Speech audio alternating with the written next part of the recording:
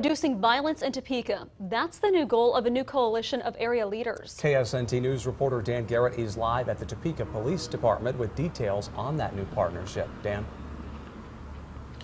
Jace, Brooke, Topeka Police and Washburn are showing extra support to a group of 23 churches known as Topeka Jump, who have already been working to reduce crimes in Topeka.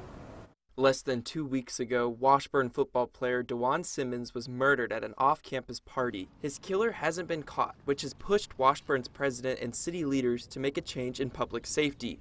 We think we've got a great campus, but something like what occurred a couple of weeks ago can just happen. And so the idea is that you bring people together that can influence what people are doing and try to make certain that they are on the right path. So the City of Topeka and Washburn are teaming up with Topeka Jump, an organization that is working to reduce violence in Shawnee County.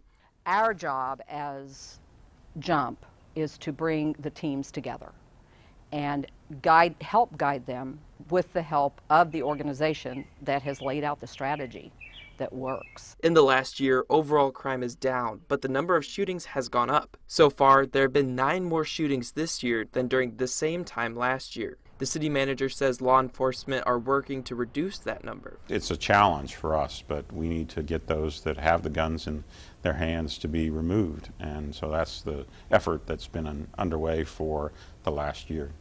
Trout says it's up to everyone to work with law enforcement to make Topeka a safer place to live.